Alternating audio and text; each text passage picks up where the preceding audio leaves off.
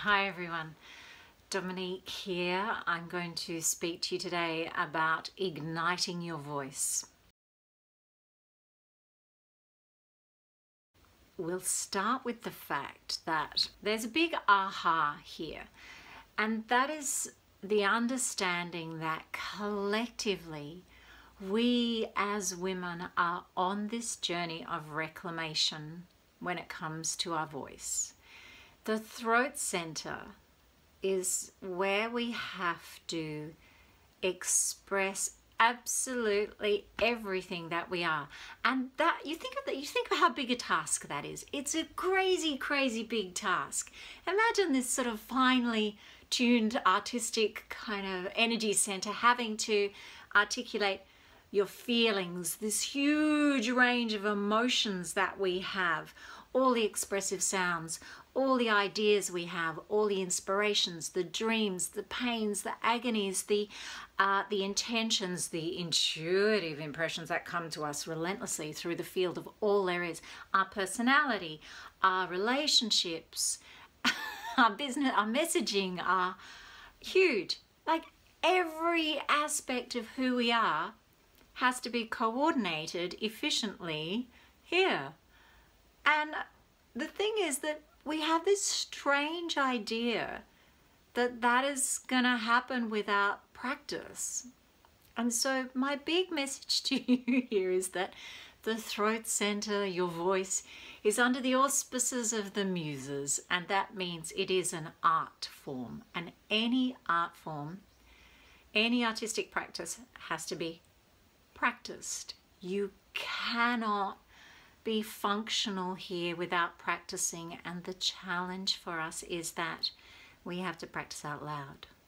So out loud, not in our heads. How many times have you had the experience where you've got this fabulous idea and in your head it sounds great and you go to speak and it's like it's just a schmozzle blancmange mess, and you go, what happened? Like, what happened? Oh, the shame. So you have to practice. You can't avoid the practice, and you have to practice out loud. And while you're practicing out loud, you have to understand that every single one of us, except for a few, are doing exactly the same thing, are experiencing exactly the same journey with the throat center, with our voices. We all make a mess of things a lot of the time while we're learning. And so a lot of us have had this shutdown experience. And so what we've done with the shutdown experience when we're little, we've rejected our voice. We've actually said, no, I'm going to shove you away where nobody can hear you because you're a mess or you're not this, or, the 1,001 ways we disapprove of who we are and say we are not enough. So we've rejected our voice. We've shut it away in a nice little prison where we are prisoner, jailer and judge all at the same time. And that's the relationship a lot of us have with our voice. And so what I'm suggesting to you now is that that's not going to work. You are never going to make money when you are judge, juror, prisoner and jailer with your voice. You are never going to manifest an effective business with that sort of terrible relationship with your voice. You got to get your voice, let it out of jail, literally say, Ho'oponopono mantra, I'm sorry, forgive me, I love you, thank you, I'm sorry, forgive you, I love you, thank you. Come back in, okay, I'm going to have to coach you, I'm going to have to be brave, I'm going to have to treat you to some degree like a child that I love. And when you stuff up and when you make mistakes, I'm going to say, it's okay, come on, yep, try again. Courage, you need so much courage to do this. And you need to understand that we're all having to do this. We have to have a better relationship with our voice to manifest our dreams, to manifest a successful business, to manifest money, income to support you. You need your voice, and you need your voice in a way that is like a loving relationship with it, or at least a relationship with it that says, I understand that you have a lot to learn. I understand that you have a lot to articulate.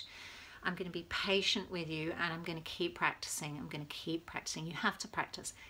go and start practicing out loud and be truthful. This is the truth center. If you stuff up, say, oh, okay, I'm working on my message and I'm really trying to put all my passion into it. And when I put my passion into it, sometimes I get a little wild, like I am now, you know. Is this a perfect video? No. Yeah, so be truthful about your process, be truthful. And people love truth. They really do. They love it when you're honest about the fact that you're on the journey, because then we go, oh, phew, I can relax and be myself around this person and learn from their skill set. So you offer your skill set through the voice. I hope that's enough for you today. Get out there, let your voice out of prison and bring her in and say, let's do this. Let's get going. I need to learn about how to make you functional. And that's why there are speaking coaches. You know, there's Simone de Haas, Mandy Siegel, Laura Huxley Henschel, me, and Jennifer Lang. They're the ones I know. We want to make your voice work for you. We want to show you our skill sets to help you be amazing with your voice. Just go with who you resonate with, you know, and do this. Trust yourself. Go start practicing. See you.